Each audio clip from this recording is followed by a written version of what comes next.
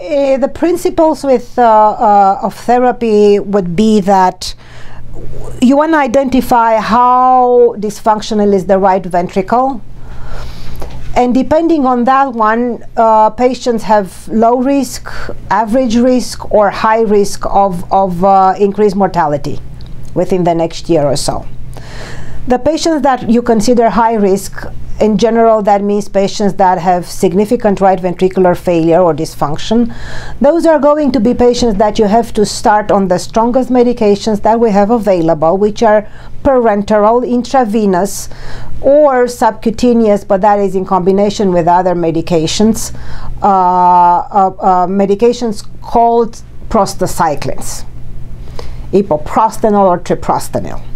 Guidelines say very clearly that the highest risk of the patients is not to worry about. They should be on intravenous parenteral prostacyclin therapy.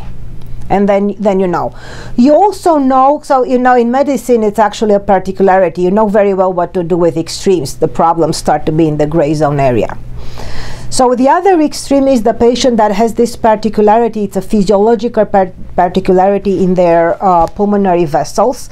By giving them vasodilatory drugs in the cath lab during the catheterization process, you can completely normalize their hemodynamics, or you normalize their hemodynamics.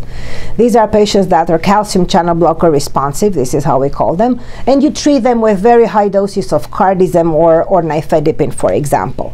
It's a rare event, so that is about 5 to 6% of the idiopathic pulmonary hypertension, which is about 5 people in a million. So that's a really rare event, but when that happens, it's actually a great subgroup, phenotypic subgroup of patients, because you can control their disease, and they have very good long-term survival as well. Sometimes they become non-vasoreactors. You need to follow that up, but in general, that is regarded as a good prognostic sign. Then you have in between patients with low and average, degree of risk of progression and death. In these situations, what we usually do, we do combination of medications. Sometimes we start monotherapy, then we add, depending on, and this is what we've been doing in the past. That was the old strategy. Do one drug, wait 3-4 months and reassess the patient. If they don't do well, you add another drug until you end up on the subcutaneous or intravenous continuous parenteral drugs.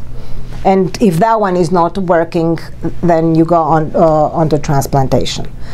Nowadays, we started to use more and more upfront combination. We're at the level of dual combination, but I'm sure very soon we're going to hear about upfront triple combination therapy, and who knows, in the future the strategy would change to using more aggressive approach at the beginning, trying to gain control of the disease and disease progression, and hopefully improving the long-term survival and outcomes.